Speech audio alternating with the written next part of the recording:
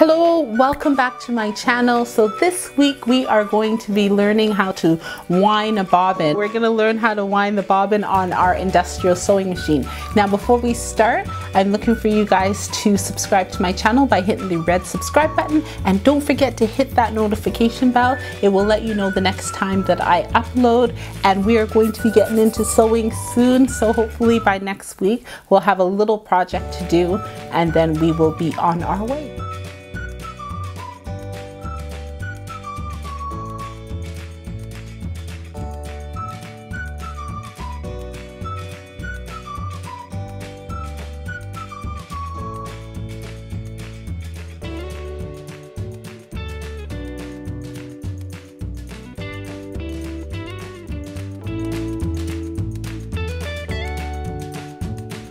When you receive your machine, I always recommend, before you do anything on a machine, look and see what is there. On this machine, there's 2 holes plus the tension disc.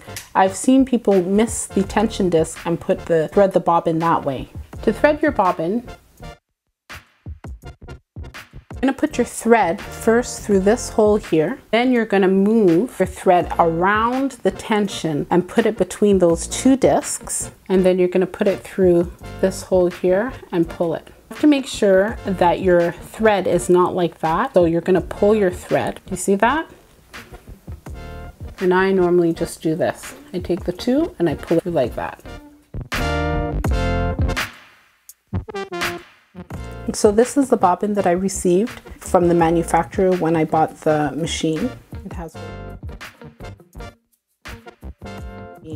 has holes on both sides, and they're pretty big holes. I received 10 of them. This is the bobbin that I received with the machine. I received 3 bobbins like this, and these are smaller gauge bobbins, so be very mindful when you're using bobbins, especially if you have a domestic machine. Try and keep all your parts for your industrial machine separate, okay?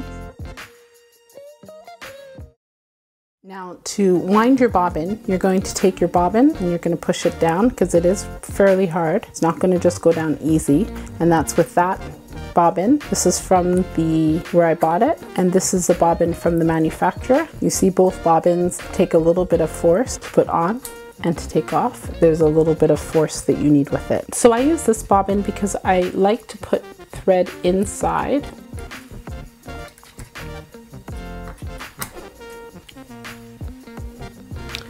Put the thread through the hole.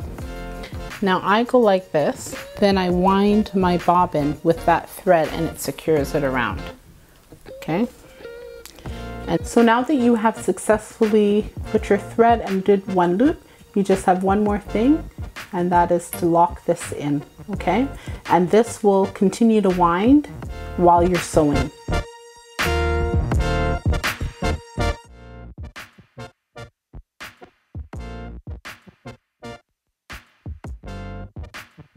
So before I cut this off, I don't just snip it.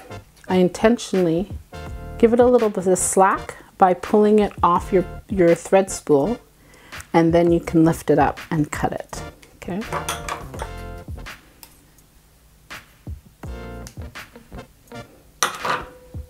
Now these are very snug. They're snugger than a bug in a rug, and so you're gonna put your fingers and pull, and there you go.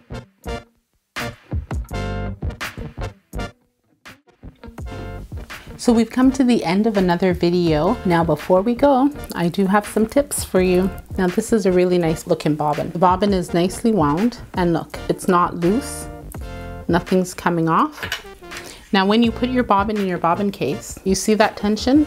That's really nice tension. It's not falling down. You have to really pull it to get it to come down, but it's staying, right? And that's the type of tension you want when you're sewing garments. You want it enough tension that it's not going to pull and buck up the fabric. So we'll go over tension next week when I give you guys a project. Subscribe to the channel by hitting the red subscribe button, and don't forget to hit that notification bell. That will let you know the next time that I upload. Now, if you did enjoy the program, you can share it with friends and family, whether it be through Facebook, Twitter, or Instagram. That would be greatly appreciated. I do look forward to seeing you guys next week. Take care.